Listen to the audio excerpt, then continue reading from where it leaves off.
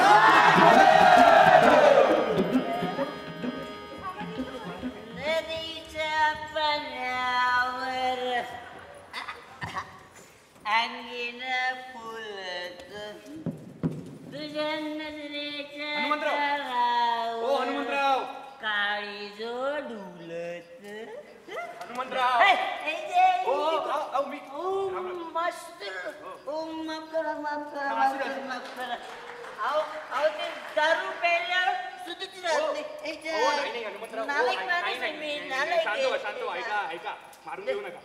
मी काय विचारत होतो, तुम्ही देवाला पाहिलं का? देवाला?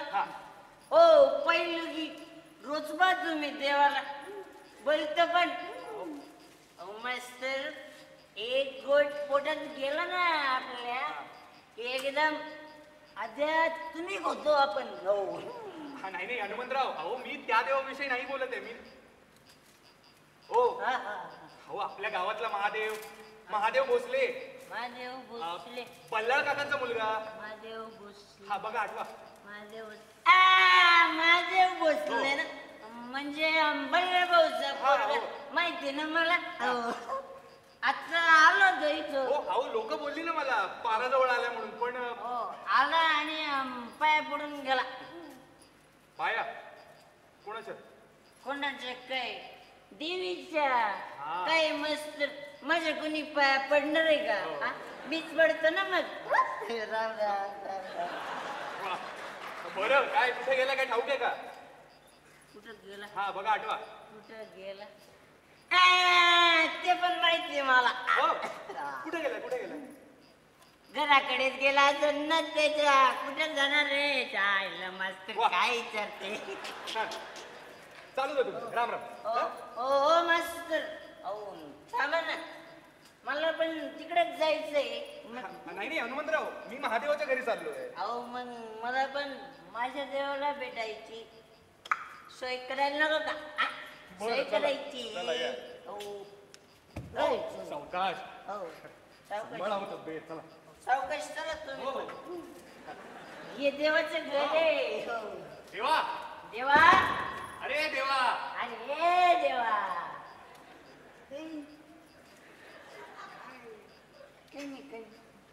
आहेस का घरी? मस्त. घराला कुलूप आहे ना? कुलूप नाहीये. मग घरीच असणार ना. कुठे जाणार आहे तो? छान आहे. अहो ते छान आहे. देवा अचानक गावी कसा? देव अरे देवा.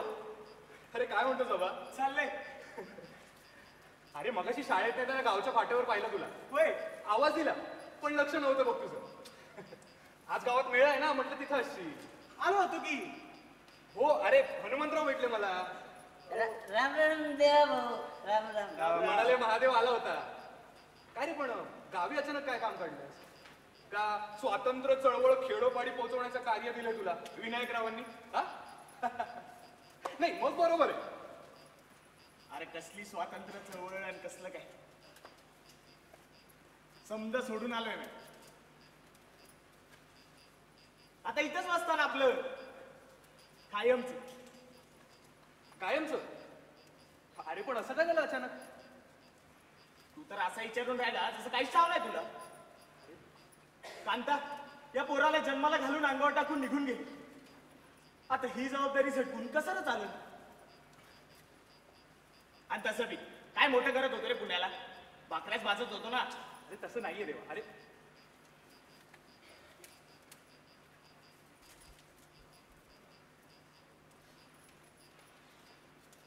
त्या स्वातंत्र्यवादी विचाराने गेलो होतो ते तर पूर्ण झालेच नाही. मग नशिबाने दिलेल्या चटक्यावरच मलमपट्टी करत पुढचा वेळ घालवला. तर काय बिघडलं रे? अरे असं का बोलतोस? हे बघ मला मान्य आहे. हाती एखादं शस्त्र घेऊन मुख्य प्रवाहातल्या एखाद्या क्रांतिकारकाप्रमाणे सगळं करायचं होतं तुला. अरे पण या स्वातंत्र्य सैनिकांना अन्न खाऊ घालणं ही देखील एका प्रकारे देशसेवाच नाही का?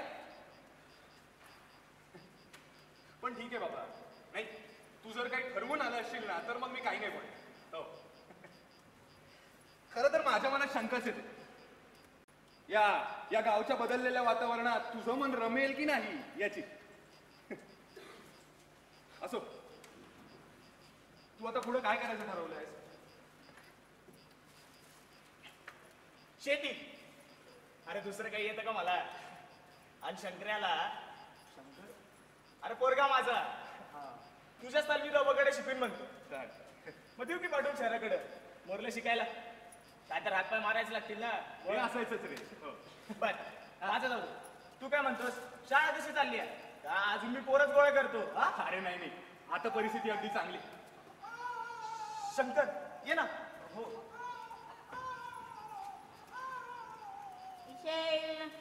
मस्त गेलं वाटत. हो येतो मी. येतो काय येतो राहिलं ना माझं काहीतरी. मग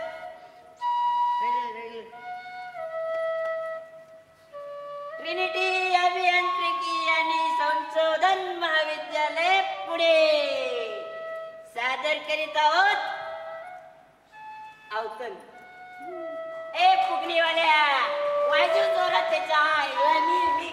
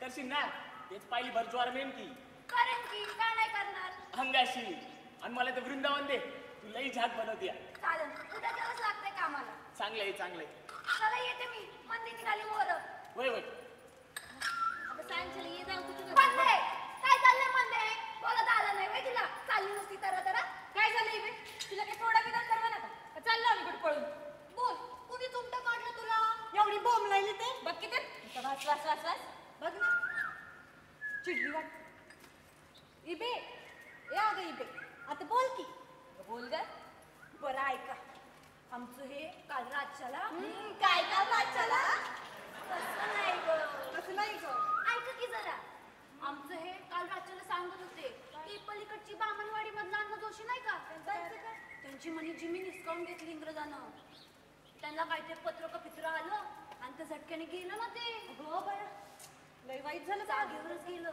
त्रास द्यायला लागला. ए परी सुली ना तू तू आता आदला पडला दारू पिऊन गटरीत त्याच्या आईला त्याच्या कपडा पडता घरला येत नाही तुका पुका नको मारू जाऊ दे कशा त्याची नादी लागते चल. ए परी उचल त्याला उचल त्याच्या आईला नवरा दारू पितो बायको पाणी भरती.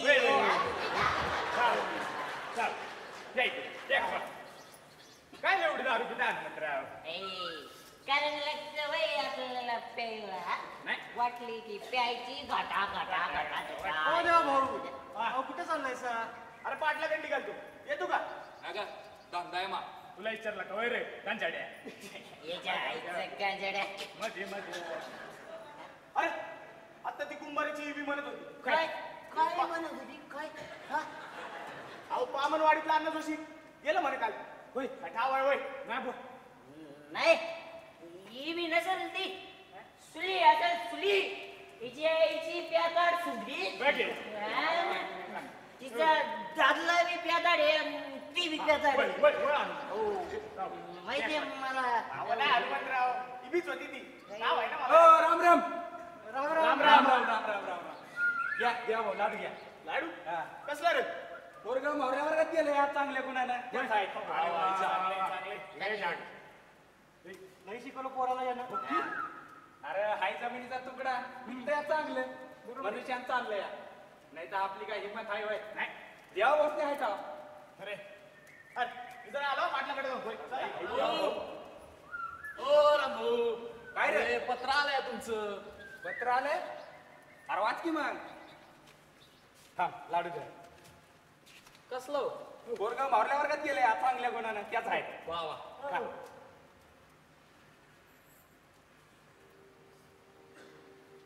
रामभाऊ काय रे? जमीन गेली तुमची. जमीन गेली? अरे माझंच नाव आहे का? तुमचंच आहे रामभाऊ शिंदे. अरे आजची कशी जमीन गेली? अरे नीट वाच त्याच नाव आहे का बघ. अरे पोराला मारल्या शिक्षणाला झाडायचं. अरे पैकी अरे रड नकस असा कुठने येणार पैक वाचता. अरे गरीबाकडे तेवढाच एक जमिनीचा तुकडा होता. अरे वय रे सदा लय हुशार आहे मा पोरग. जमीन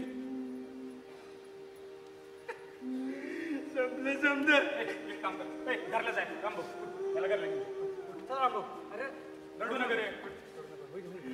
अरे जमीन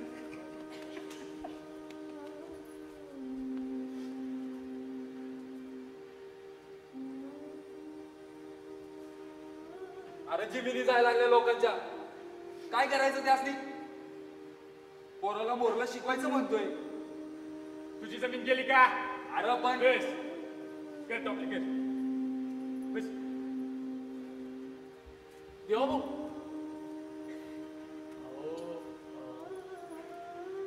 तुम्हाला बी एक पत्र आलं पर तुम्ही घरला नव्हता म्हणून मास्तराकडे दिल्या. या वाचून येतो.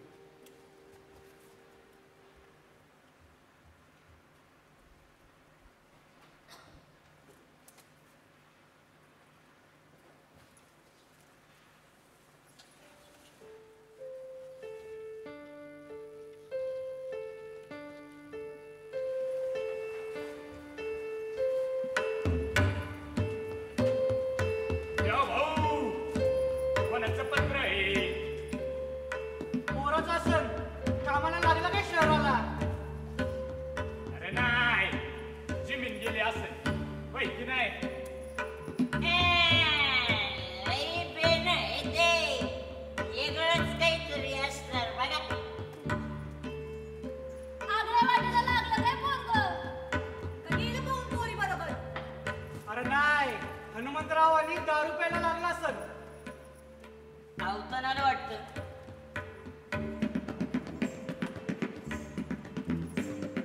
कोणाचं पत्र? कामाला लागलं काय? का गेली म्हणायची जमीन? वेगळंच काहीतरी असणार. आग्र्या वाटायला लागलं काय पोरगं? पोरी बरोबर पळून दारू प्यायला लागला असेल. आवतनाला वाटतं. आग्र्या वाटायला लागलं काय पोरगं?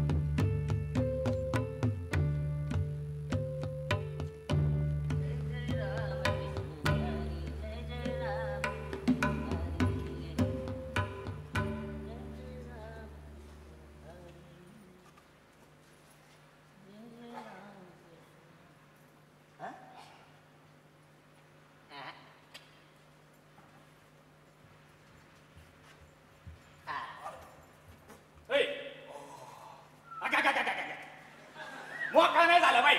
अरे नाही ना, लई पातळ झाली आज. बरं चल बाई तिकडे केक घेऊ. काय खाते कोणाच ठाव? हा बाकी अरे लय चित्र होते. ग बसतो का नाहीतर वय घरला हा घरी. मी काय म्हणतो परशू, काय झालं ते देवाभाऊ? वाचलं का त्यानं पत्र? नाही ना राव. नाही. अरे वाचायचं तेव्हा वाचन की पत्र, आपल्याला काय करायचंय हा? आणि त्यानं पत्र वाचलं नाही म्हणून काय लगीन थांबलं वय तुम्हाला दोघांचं. आईच्या आई. हे धर, करतो थोबाड बंद.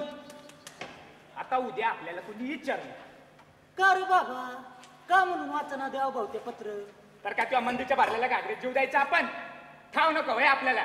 बाई ए, बरं बरो कायला जीव द्यायला निघाला सा? अरे हनुमंतराव राम राम राम राम. नाही म्हटलं कायला जीव द्यायला निघाला? नाही बी नाही. ते बी त्या मंदीच्या फुटक्या घागरीत होय. नाही हा? होय. विचारा गंजडालाच काय बी बडबडते पातळ पसकडे झाल्यावानी. होय. आहो तर ए, देव. मी बोलतोय ना रे. मी काय म्हणतो हनुमंतराव, हा. का म्हणून वाचना देव भाऊ ते पत्र? घाबरते वेळ ते कसं? आता उद्या आम्हाच मी कुणी विचारले तर काय सबूत नका होय आमच्याकडे? का रे? ए आ? वय वय ते काम करताल का हनुमंतराव? काय? घ्या देवा भावाला राज्याला तुमच्या पण आलं काय? पाचा मोकर नाही का बघा कसे बोलते बोगट्यावानी. दिसेल काय? अरे तूच विचार त्याला माया बरोबर येत आहे का नाही ते? येईल की मग विचार की चाललंय बघ राहणार.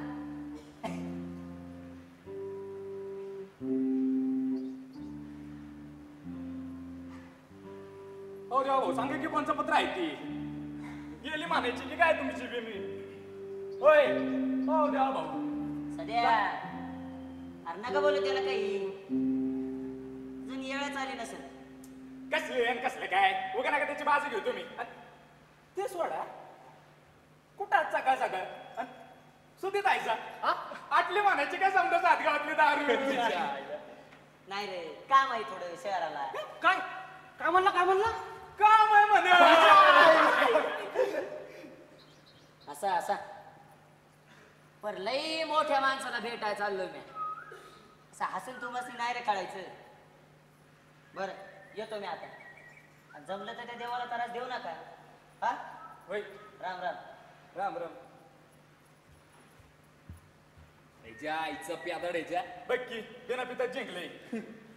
काय करायचं रे आता? हे हनुमंतराव बी मदत करा नाही आईला.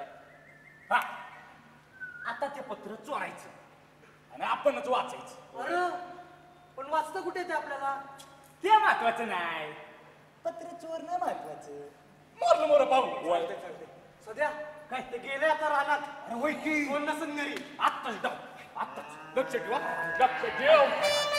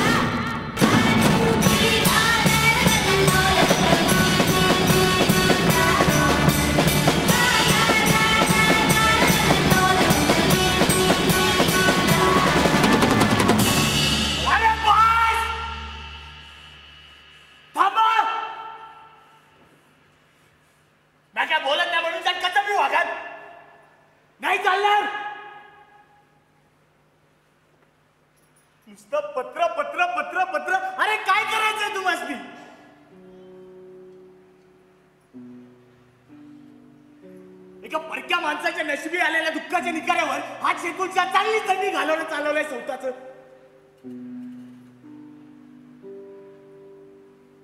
यात काय लिहिलंय हेच हवंय ना.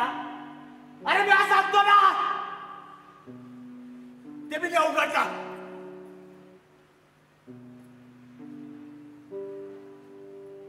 जिमी गेली माझी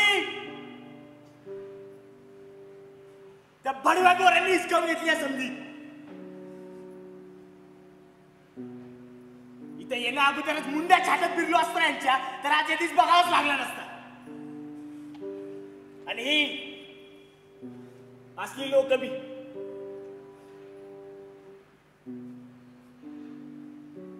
त्या गावानं आणि इथल्या लोकांना काहीतरी वेगळंच पाणी पाजलं मला. अरे तू पाहिलेला देवा नाही राहिला रे सुद्या. जबाबदारी पोटी काहीतरी वेगळंच झालंय बघ त्याच. तू तरी समजून घे. या 7 गावात समजून घेणार दुसरं कोण बी नाही. दुसरं कोण बी नाही.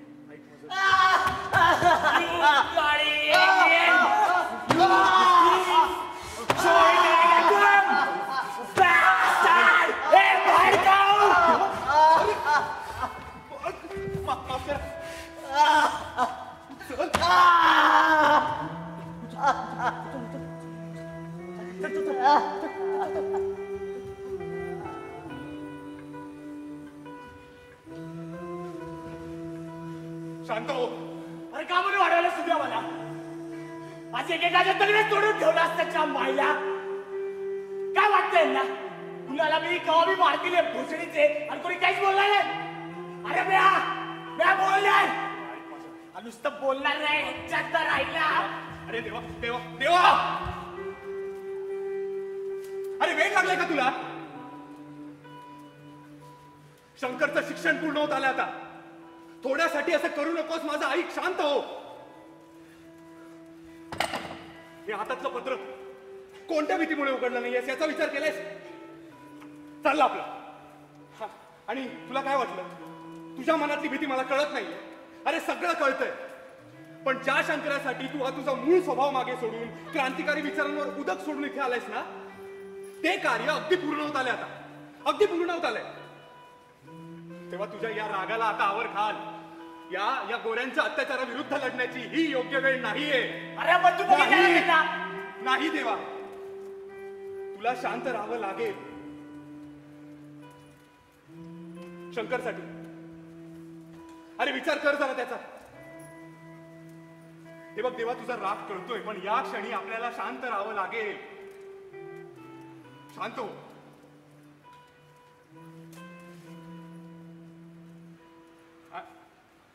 देवा ऐक माझं.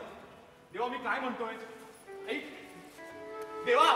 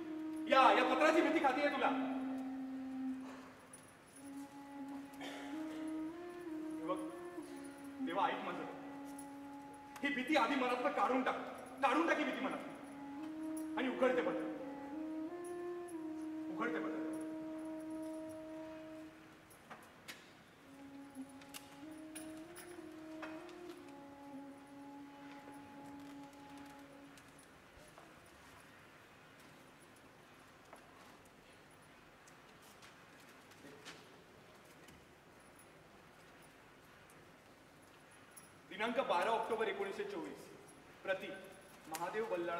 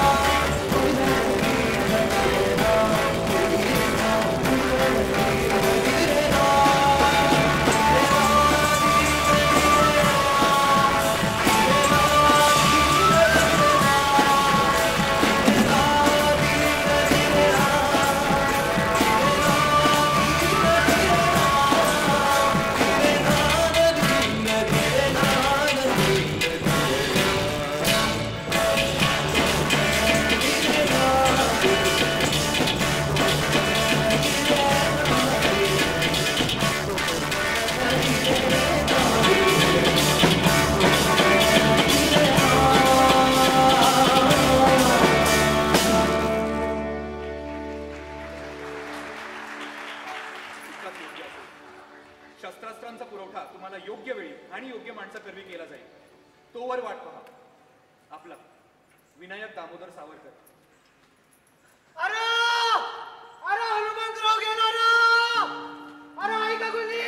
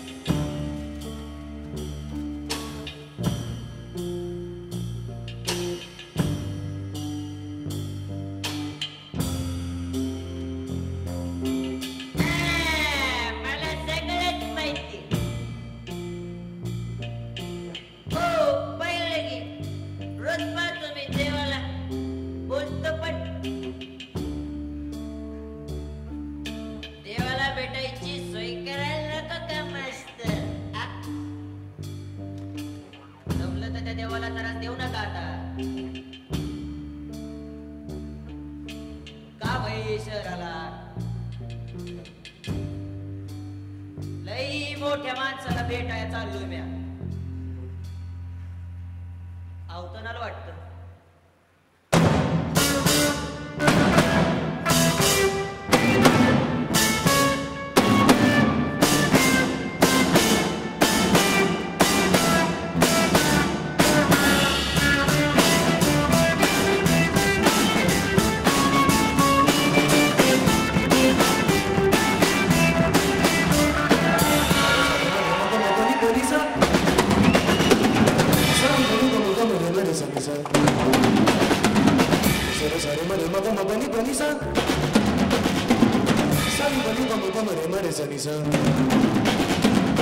Manisa